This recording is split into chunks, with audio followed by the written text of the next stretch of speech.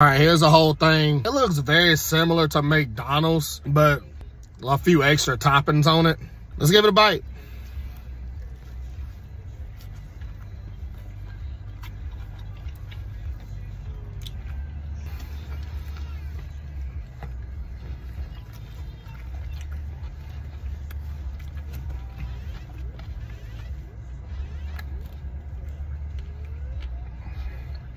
I don't know.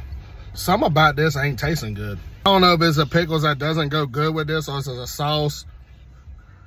It might just be the fish. This honestly tastes almost exactly like McDonald's. I seen people give some good reviews about this, but honestly, I'm not really feeling it. It's nothing near Arby's quality. Arby's had that fresh factor in this. This does not. Honestly, this is honestly the far worst ones I didn't try so far. I would have to give this like a 4 out of a 10.